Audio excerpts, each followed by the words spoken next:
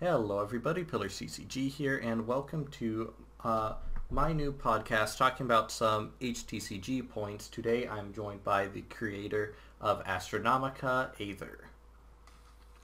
I like to go by the creator of Easterborn, actually. I almost said that by accident. All right. So today, we're talking about keeping games competitive and just trying to create that kind of scene. So, what do you think would be the first step in making your HTCG competitive? Simple. Don't try to. Nice.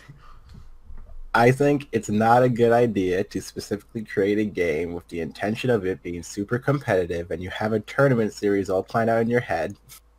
I don't think that's going to help you out much. Like, when it comes to games like Magic, right? For example, it wasn't created with the intention of it being played competitively, you know? Uh, I think the first and foremost, your game does, and your main focus when developing the game should just be making it fun and making sure it works. The competitive aspect comes when you start attracting players and they start asking about, hey, now we should look into tournaments. Because if you don't have players, if you don't have a good game, you can't even really consider the competitive aspect of your game, you know? Yeah, for sure. Uh, it kind of reminds me, like, it also makes me wonder how much creating new sets you should, because I understand, like, the point of trying to break a meta. Uh, but what do you think? Because in my mind, I feel like it could be better to let a meta break naturally, and using power creep in that kind of way. Because I've seen, like, obviously there are issues in creating your game to be competitive, like you said.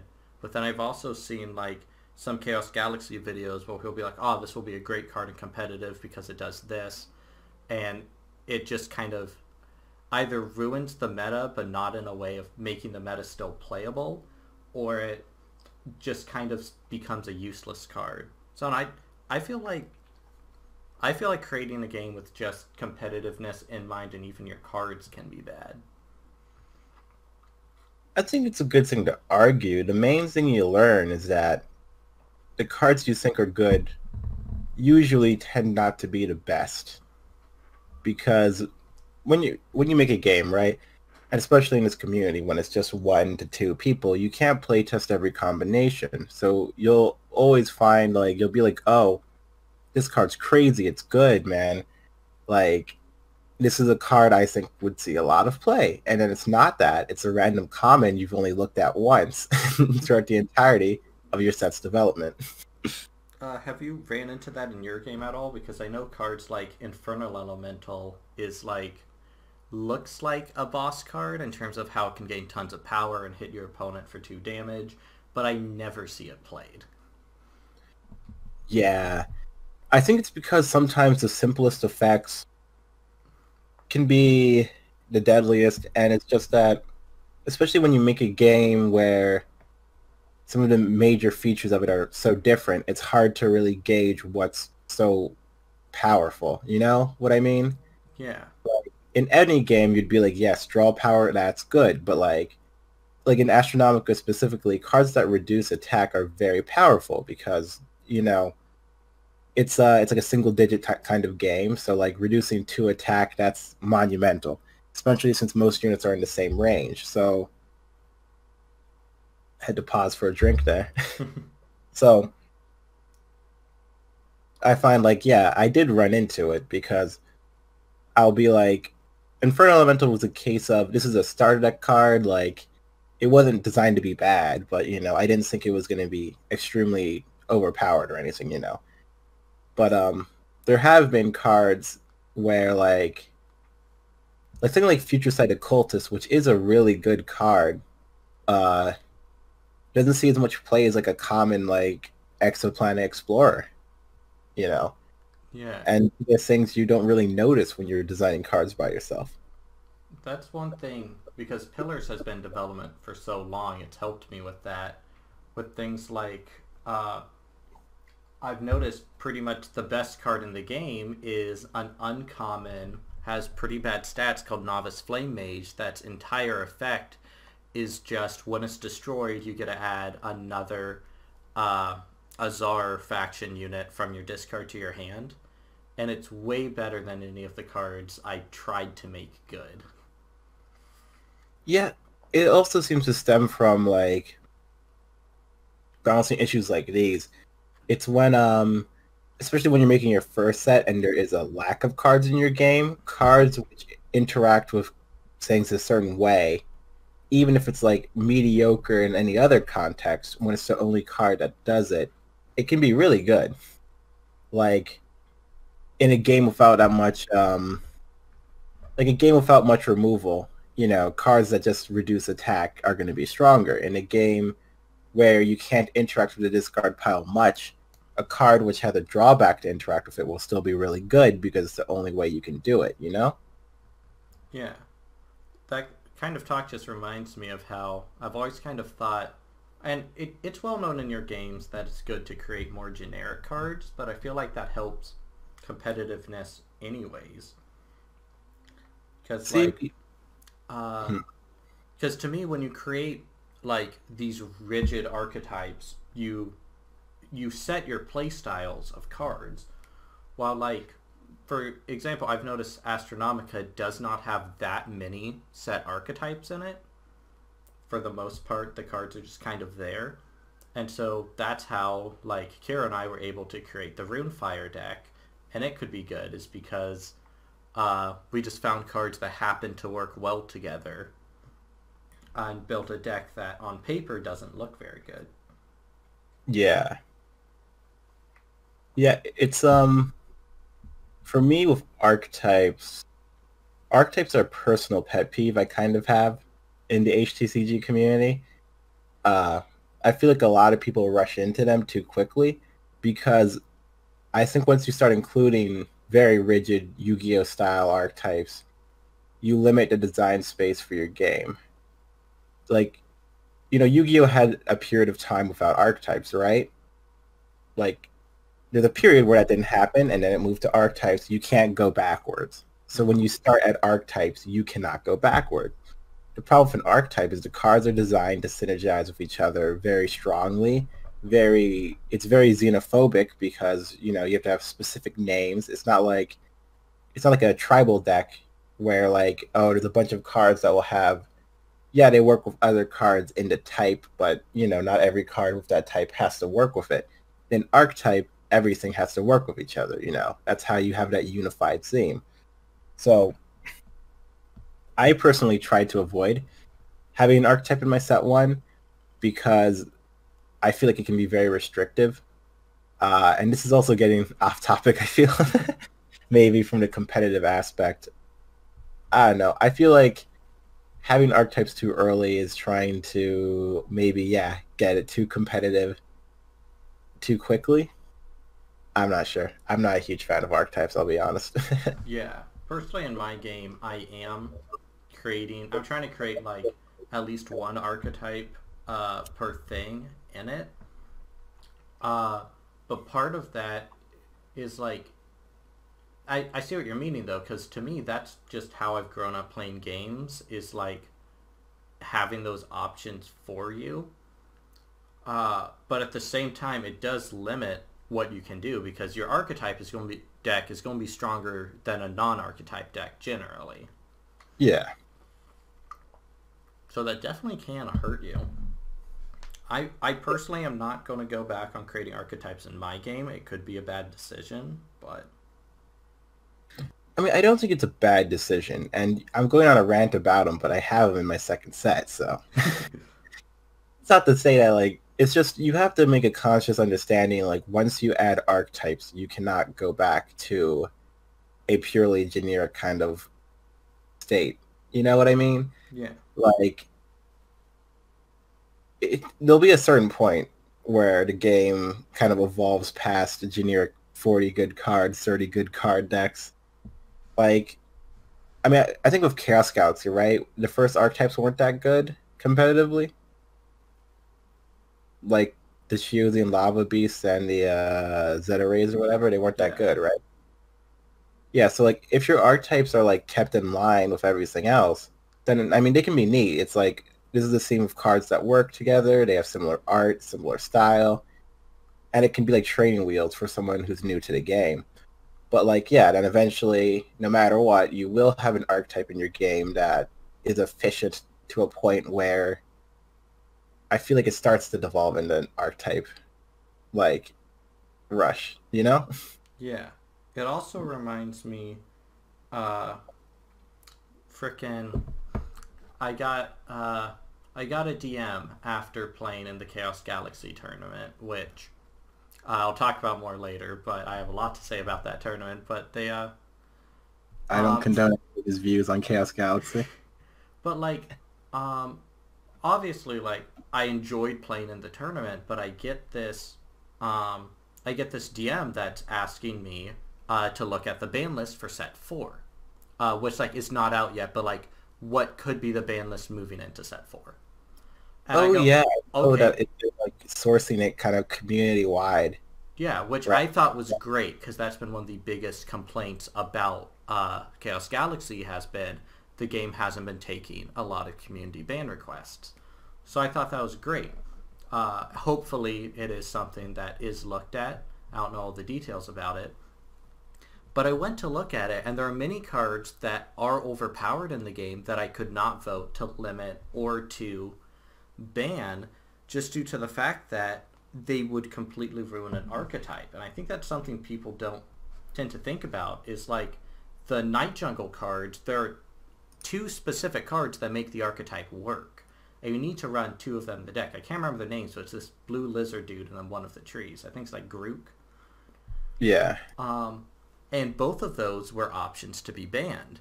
And I feel like that's my issue with ban list coming in is you get these stronger cards, but if you ban them, you're completely ruining an entire archetype.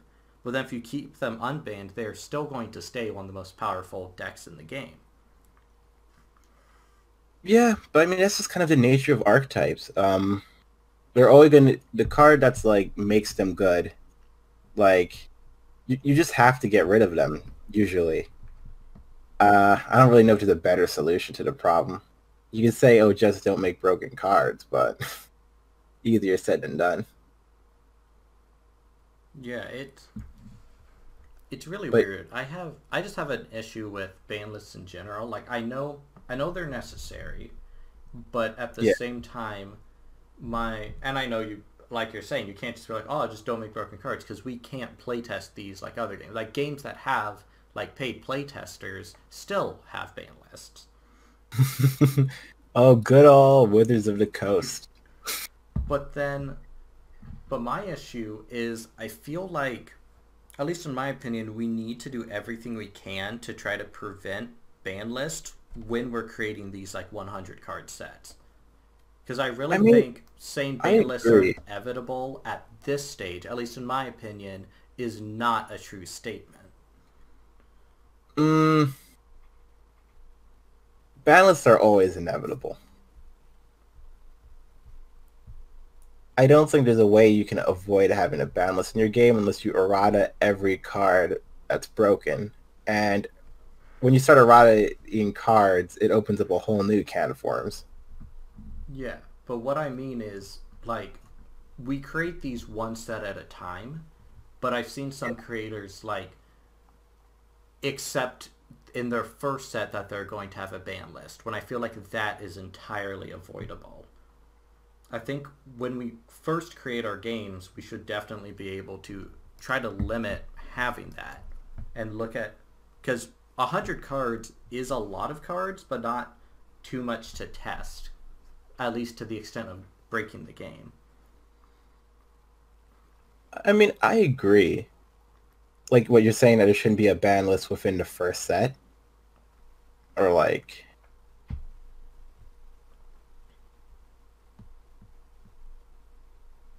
Yeah, I don't know.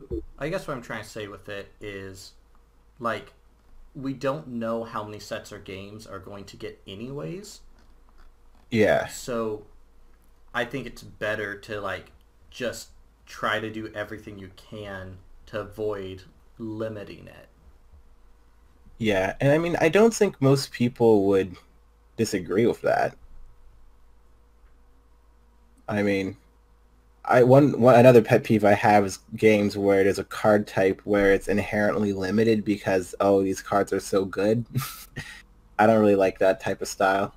Yeah. But I don't. It's just it's hard. I get it because sometimes it's like you you might primitively nerf some or set something up like that, but I guess what the word I'm looking for is it could just be that the card's really good right now, but that's just because there's not enough cards built to directly like deal with it, if that makes any sense. So you don't want to change the effect right now, but you understand it's too good. Like if you have a card of a card type where there's no removal, for example, in your first set, right? You might be like, oh, it's a really good card that's warping the game now, but I don't want to change it too much because one card with a specific line of text and it's terrible, you know? It's like I don't know if I'm directly addressing what you're trying to say, but it's like I can understand why people might leave certain effects that are controversial or very good as is because while we don't know how many sets or games are going to have, the intention is always that there's going to be more than one. And you, while you should be future proofing your game, I don't know. Sometimes I get leaving things as is because they're not going to be that good once your next batch of cards roll around. You Yeah. know? Uh, One game I would like to highlight right now, just because they're currently in the creation of Set Two after having some tournaments, would be Combo Masters. Especially because I know a bit more about what's going on with Set Two, and I'm not going to like throw any spoilers in. But what I find interesting is Combo Masters, since it doesn't have like requirements for cards, so to speak, have they've run into a lot of issues in playtesting because Yeah. there's just so many possibilities. It's impossible to see them all. Yep. That's Um, the other problem with that I was saying I'm not a huge fan of archetypes, but the reason why I think people tend towards them is because they can be easier to balance. It can be as simple as fixing a one single problem card, whereas when you do like a generic kind of game design where everything can interact with anything, you have to worry about a lot more. yeah. So like that's why that game in particular, like the archetypes are necessary because otherwise the game just couldn't really run. But Yeah. um, for set two, it seems what they're planning on doing is uh, like having cards that nerf certain types of cards that were really strong in set one, but still buffing every single play style.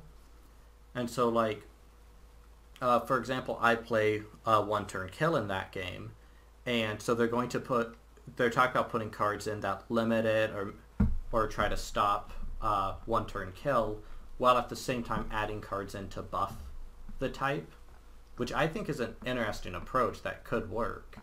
Obviously, it's going to need a lot of playtesting, but uh, Yeah. I mean, that it depends on, I guess, how it's supposed to tackle it. I mean, I'm definitely not against cards which are designed to deal with problems from the previous set's competitive impact, I should say. But it does depend on how well they're done.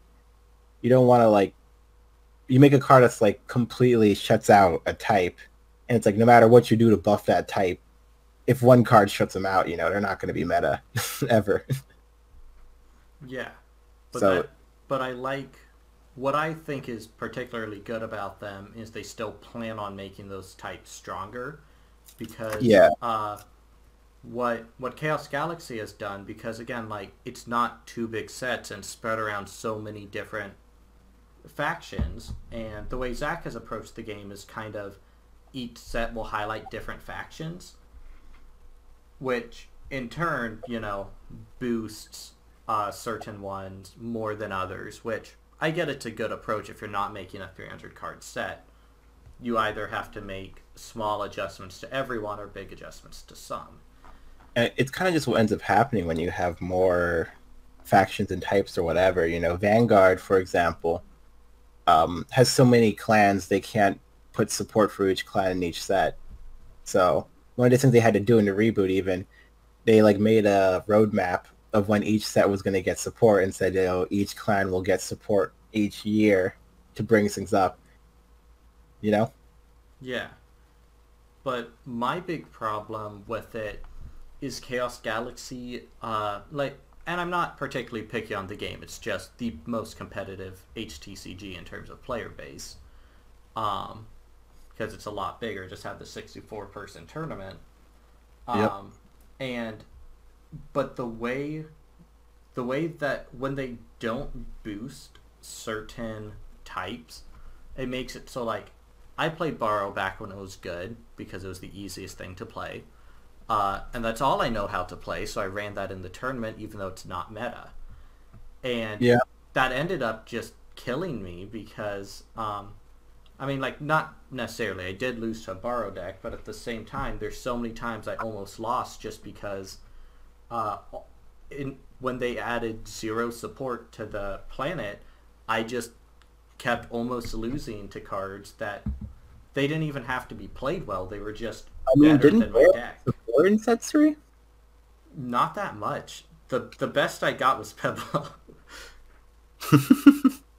Like I seriously to try to compete with people, I had to run really weird strategies, while other people could run just a straightforward planet and do a lot better.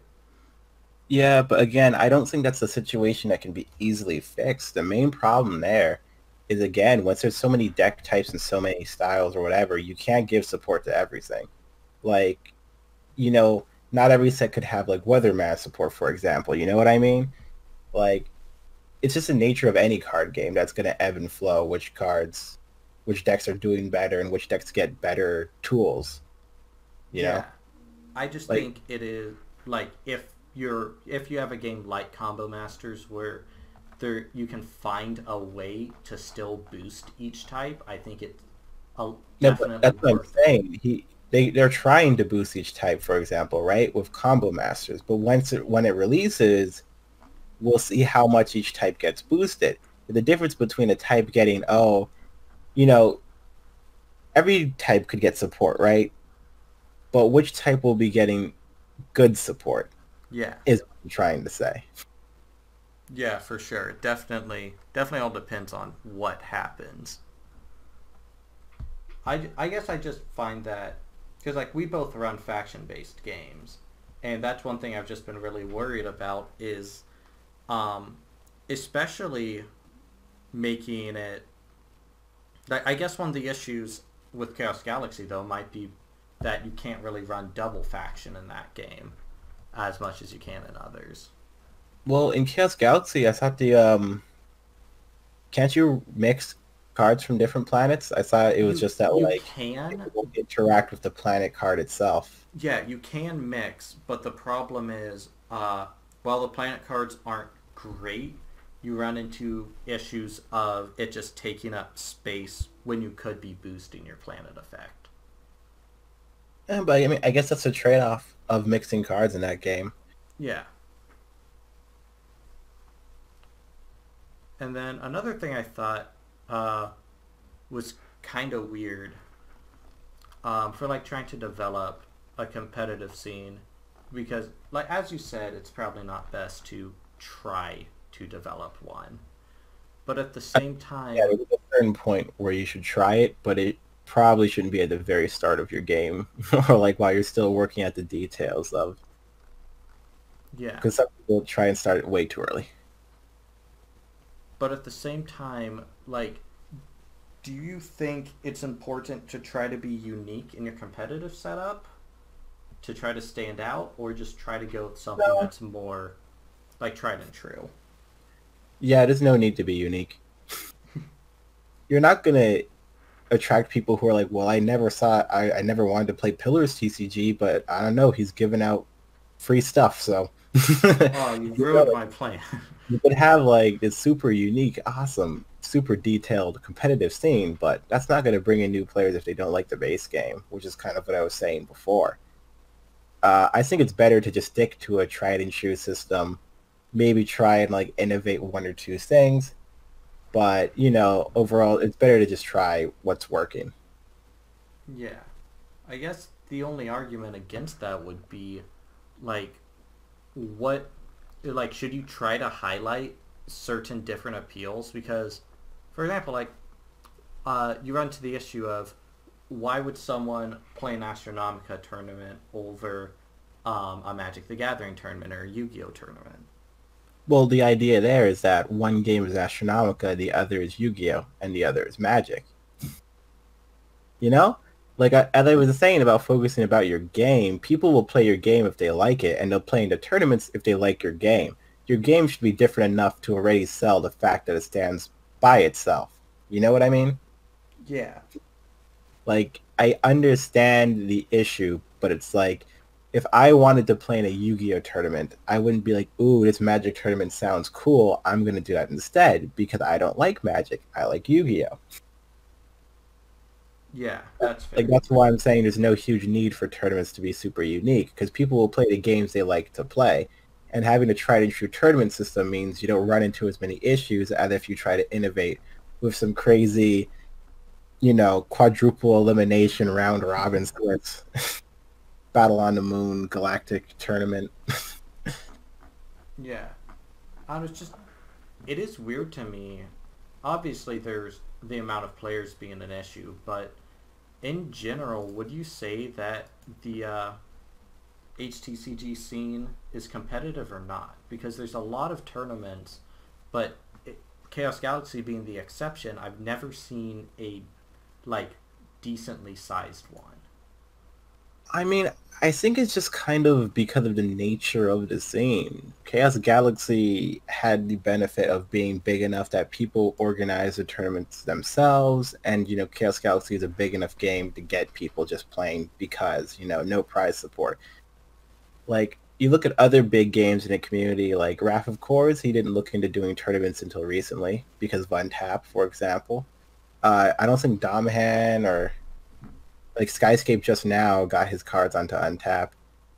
I mean, it's just the community's small, so I think you could say that most people, players at least in the community, would like the competitive aspects of card games. But the reason Chaos Galaxy is the only one to tournaments right now is because they started early and they have a big enough audience to support it. Yeah. Yeah, that makes sense. To me, I feel like it also I think there's also issues of like obviously we all like trading card games, but then you run into the issue of how many people enjoy playing games competitively versus just making them. Yeah. Because like there's like people like me and Kiro that like the second there's a tournament for about any game we want to learn it and play it, just for the sake of learning a new game to be competitive in. But then Hmm. there's a bunch of people that like, and it's completely fine, but their purpose is solely to develop their game, and they don't Yeah. really care what happens otherwise. That's kind of me, to be honest. Yeah. I mean, it's just the nature of the community. Yeah.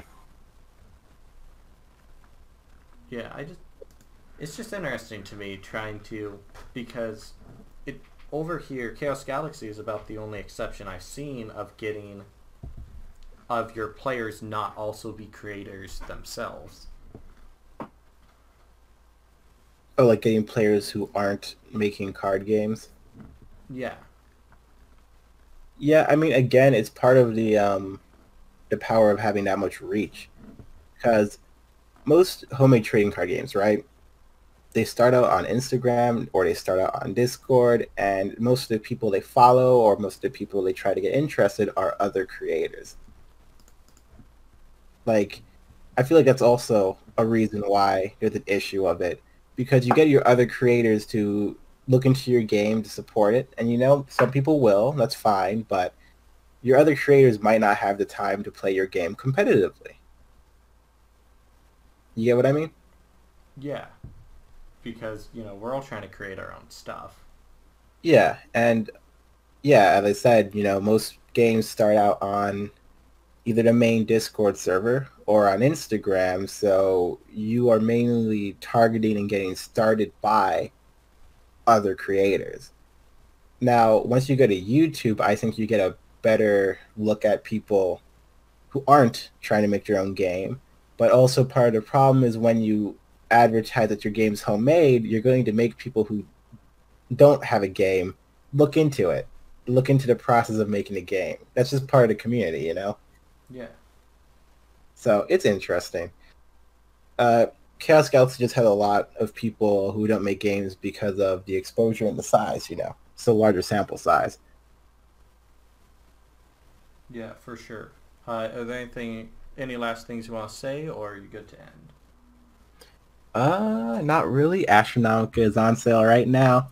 Yep, be sure to check it out. Very fun game. And don't you have plans for tournaments coming up? Yep. Join the Discord in the description because I know there will be a link in the description. Is that a threat? It's not a threat, it's a promise. All right. And, you know, try out the game. Yep. Thank everyone for watching, and I'll see you in the next video.